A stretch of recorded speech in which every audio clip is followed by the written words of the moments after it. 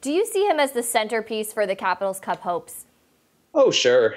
Insofar as the goalie is the centerpiece of any cup run, if you get better goaltending, you're most likely to win the series. That's just simple statistics. That said, Braden Holtby is second all time among goalies with at least 35 playoff games. He has a 930 save percentage in that category. And, it wasn't just that incredible save there he had on Alex Tuck on the back door. It was, six straight saves on the power play when Vegas had a 5-on-3 and then a 5-on-4 for an extended time. And the game was kind of hanging in the balance there. So, he didn't have the best game one, and the Capitals didn't do the best job in game one of protecting him. But when he's on his game, there are a few guys in the league better than him.